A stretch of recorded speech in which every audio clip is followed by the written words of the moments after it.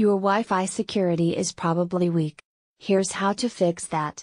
Chances are that when you bought a Wi-Fi router, you probably did not prioritize strong network security. After all, when we think about wireless connectivity in our homes, most of us generally care more about speed of data transmissions and how much range the router can cover. But it's time to change our views.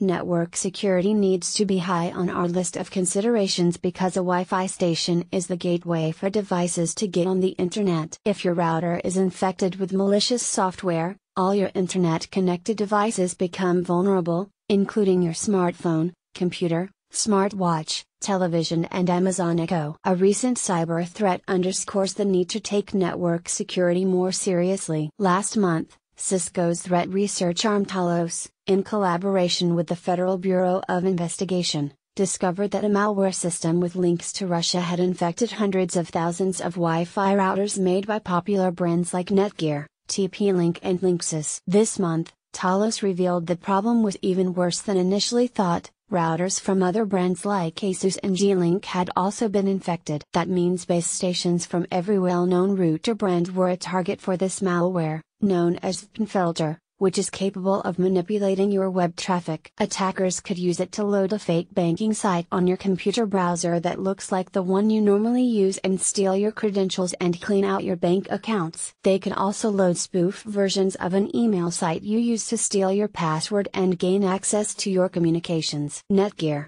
D-Link and Linksys said they advised people to install the latest security updates and to choose strong usernames and passwords. TP-Link and Asus did not respond to requests for comment. Our remedy?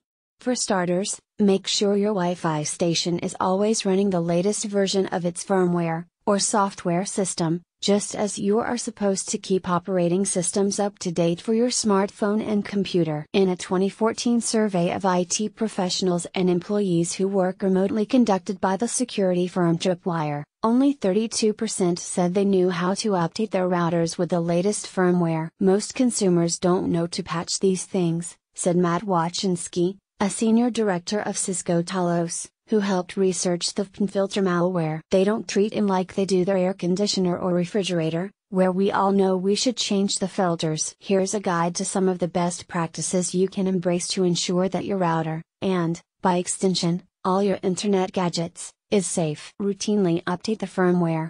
Even though a router lacks moving parts, it needs to be maintained with the latest security updates. Easier said than done, right? Here is a basic step-by-step for how to do that.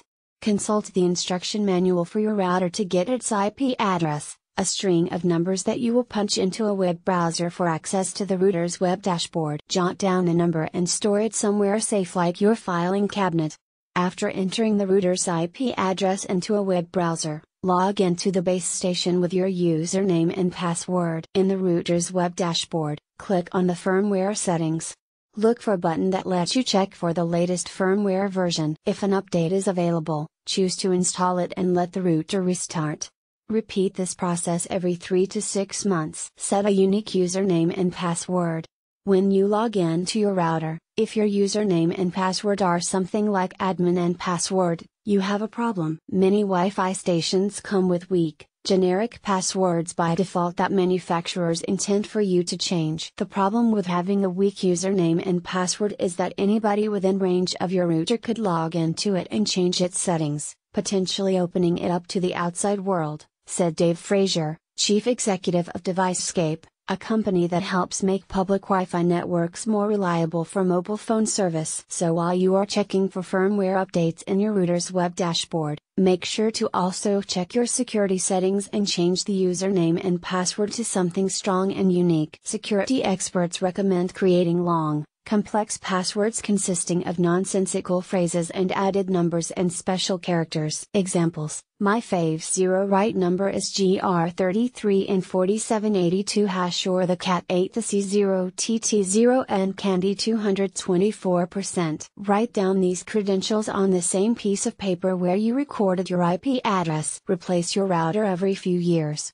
Even if your router still appears to work properly, the device has reached the end of its life when manufacturers stop supporting it with firmware updates, leaving it vulnerable to future cyber threats. You can expect this to happen every 3 to 5 years.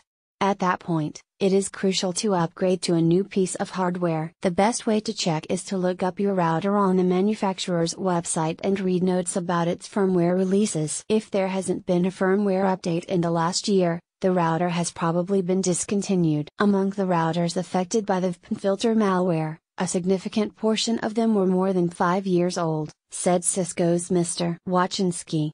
How did we get here in the first place? Historically, manufacturers have designed routers by cobbling together open source software platforms with commodity components to produce base stations as cheaply as possible, with little care for long-term security, Mr. Fraser said. It is a miserable situation, and it has been from day one, he said. But Mr. Fraser added that there were now new world routers with operating systems, tougher security and thoughtful features to make network management easy. If it is time to update your router, rid yourself of some of these headaches by looking for a smarter router. Check for Wi-Fi systems that offer automatic updates to spare you the headache of having to check and download updates periodically. Many modern Wi-Fi systems include automatic updates as a feature. My favorite ones are Eero and Google Wi-Fi, which can easily be set up through smartphone apps. The caveat is that smarter Wi-Fi systems tend to cost more than cheap routers that people are accustomed to. Eero's base stations start at $199, and a Google Wi-Fi station costs $119, compared with $50 for a cheap router. For both of these systems, you can also add base stations throughout the home to extend their wireless connections, creating a so-called mesh network. Another bonus? Mr. Fraser noted that more modern Wi-Fi systems should have longer lifespans because the companies sometimes relied on different revenue streams, like selling subscriptions to network security services.